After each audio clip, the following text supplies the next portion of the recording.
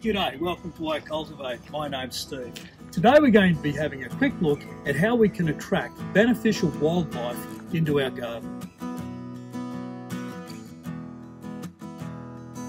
When many people think about insects in the garden, they are usually thinking about those insects as being pests. But we need to move on from thinking about insects as being pests and thinking about the benefits that they can bring to our garden.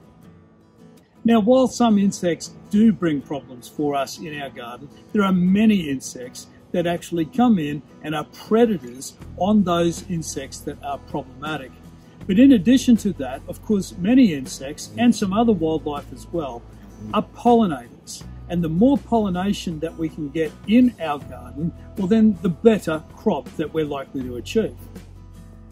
So let's now have a look at just a few ideas that you can incorporate in your garden in order to attract these beneficial insects and other wildlife into it. So idea number one, use dry rock walls. When you use a dry rock wall, rather than having all of the gaps concreted, what you do is you provide habitat for a whole range of different organisms. With a dry rock wall, you are in fact creating a lot of little spaces, and in these spaces you provide protective habitat for such things as lizards and a whole range of other reptiles, just to name a few. Idea number two, incorporate some insect houses into your garden.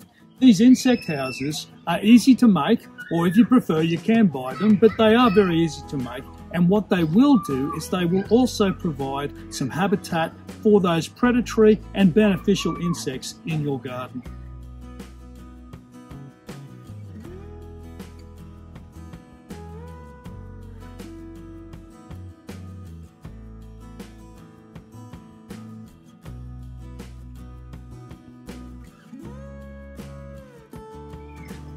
Idea number three, consider using old piles of firewood in your garden, as you can see here. Just be a little bit creative in your own mind about how you might present it.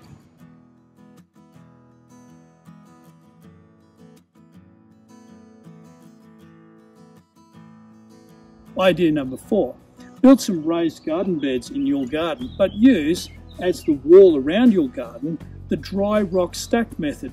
This will provide lots of little crevices in amongst the rocks for all sorts of wildlife to come into your garden and be protected in this habitat.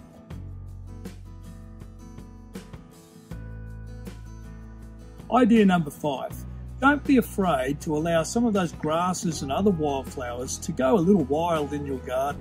Now, I'm not suggesting that you should be doing that everywhere, but just the odd patch throughout your garden would be beneficial when it comes to the bringing in of beneficial insects and other wildlife into your garden.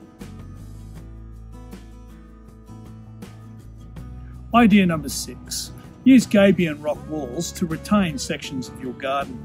And you can see a gabion rock wall here where we have the wire frame and dry bedded rocks within that rock frame, providing lots of habitat for beneficial organisms in your garden.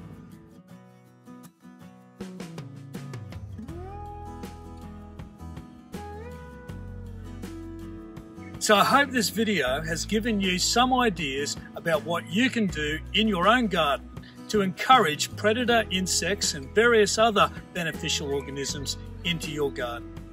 So can I ask you please to go down to the thumbs up and give us a thumbs up, subscribe to this channel and go to our website iCULTIVATE.net and become a member of the community. Thanks for watching.